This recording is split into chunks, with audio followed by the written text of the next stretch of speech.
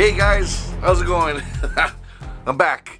I got this in the mail today and I realized I haven't done a vlog in almost 2 weeks' time.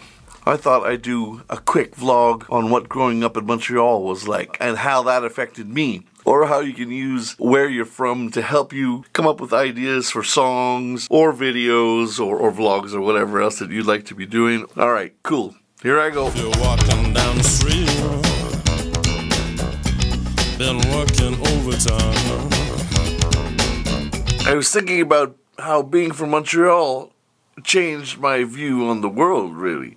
It's a big enough town, but it's still small compared to places like New York and even Toronto at this point. Although when I was growing up, Toronto and Montreal were about the same size. And then due to politics and all the rest of it, a lot of people left Montreal and went to Toronto. So there, Toronto became like a megalopolis after that. But giving you ideas for things to do for your own vlogs and for future vlogs for yourself, I kind of went back to what I used to do as a kid. I used to love horror movies, and I remember my parents would put me to bed early, and then I'd get up at 11:30 at night to watch the old horror films on Channel 6 at CBC in Montreal. Montreal's first English-language television station goes on the air. CBMT Channel 6. I am Dracula. This is CBC.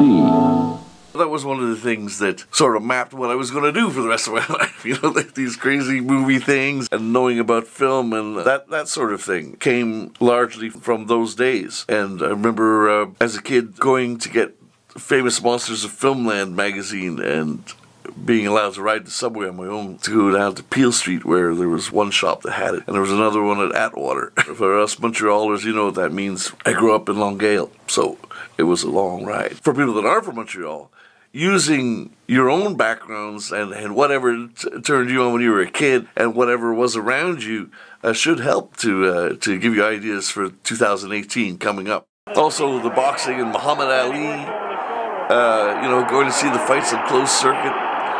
You know, before the television even had them.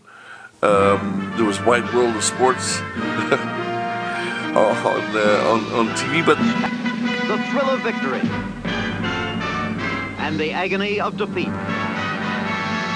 But they would only show the fights after they happened. So if you wanted to see something in Montreal, you had to get down to the Forum maybe, or wherever it was showing the closed circuit. Pay money to go watch it. Because I watched Evel Knievel jump and miss over that canyon, whatever it was, many, many years ago. There was the Olympics in Montreal in the 70's. Myself and my friend Roshan found a way into the Big O. And we were kids. Yeah, just by climbing over a couple of fences and whatnot. We got into the Big O and I saw a bunch of the fights. I saw most of the boxing. It was constantly running into famous people because everyone was there for the Olympics. I met Howard Cosell and George Foreman and Andy Williams. So Montreal is kind of an interesting place. So go back and look around at what happened in your young days and see if there's anything there that will help you to get new vlogs out this year and have ideas for things to do. Use all of those things.